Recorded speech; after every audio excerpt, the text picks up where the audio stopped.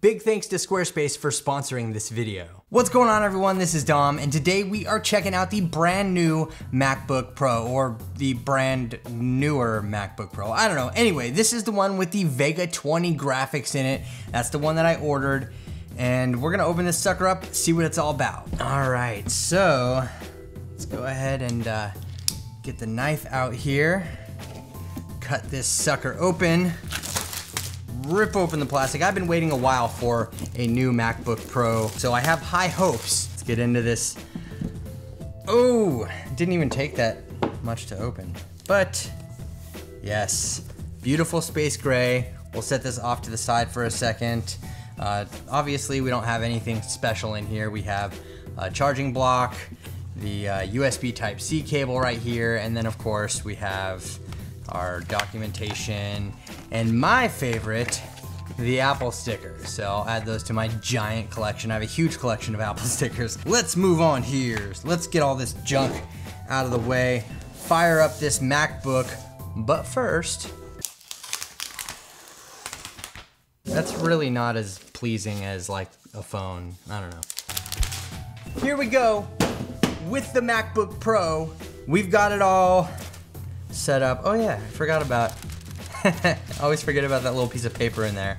All right, so, and we have power. It just turned on by itself, so let's just watch her boot up. No, I'm just kidding. Anyway, oh, and before I forget, the specs for this model that I picked up, I got the Core i7, 2.6 gigahertz. I have 32 gigabytes of RAM here, base model storage, and obviously upgraded to the Vega 20 graphics. So let's get into benchmarks here, but real quick, let me tell you about Squarespace. As we begin to enter the new year, it's a good time to think about a new side hustle. And if you've been looking to start a new business, Squarespace is definitely where you want to begin. Now, creating a website with Squarespace is super easy. It's an all-in-one platform for websites, domains, beautiful templates, marketing tools, online stores, 24/7 customer support, and more. I've actually been a Squarespace customer for years now, and I love how easy everything is to do on the platform. And I definitely recommend you check it out. If you're trying to get your business or website off the ground, do it now, make it with Squarespace, and visit squarespace.com/Dom Esposito to save 10% on your first website or domain. So let's jump into some benchmarks here. We have Cinebench opened up. We're gonna run the CPU score and see how this fares. Here we get a Cinebench score of 1032.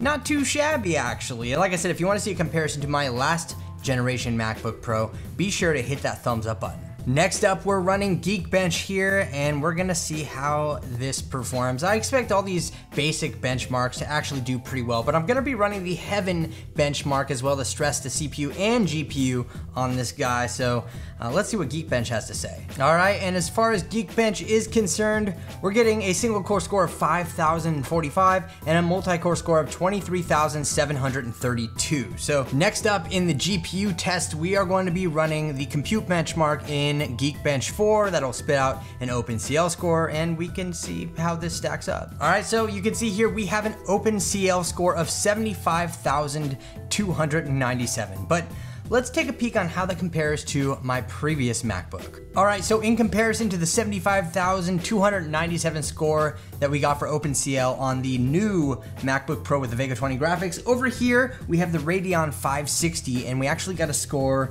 of 47,073. So that's actually a significant jump in benchmarks, about 30,000 points from this one that I have with the Radeon 560 with 4 gigabytes of VRAM, all the way to the Vega 20 with 4 gigabytes of VRAM. Pretty good stuff, but let's move along to the Heaven benchmark. All right, we got Heaven installed. Let's go ahead and launch it and see what kind of score we can get here. Let's go ahead and run this at ultra quality, because I'm just curious to see what exactly this pulls off. All right, so we're running this at a resolution of 2048 by 1536 here on the MacBook, and we're seeing frame rates between 35 and 40 to 45 FPS. I mean, that's pretty good given the resolution and the fact that we're running the quality on ultra. Obviously the frame rate dips depending on the scene here, but I don't know, I'm pretty excited about this. I'm gonna be doing a long-term review on this MacBook Pro with the Vega 20 graphics, because I mean, this is my bread and butter, like editing video and stuff like that. And I know I've recently discovered that the iPad Pro is very capable of doing this task as well. So link below if you want to check out that video. But this is the new MacBook Pro with the Vega 20 graphics, and I'm super excited about it. I want to know what you would like to see in my full review of this 2018, late 2018 MacBook Pro with the Vega 20 graphics. I gotta get out of here though because I got a dbrand skin to slap on the back of this guy. So let me know your thoughts and anything that you would like to know about this MacBook in the comment section below. Be sure to leave this video a thumbs up if you enjoyed it and subscribe. And don't forget to hit the notification bell so you're the first that's notified when the review on this bad boy drops. So thank you so much for watching, everyone. I'm Dom and I will catch you in the next video.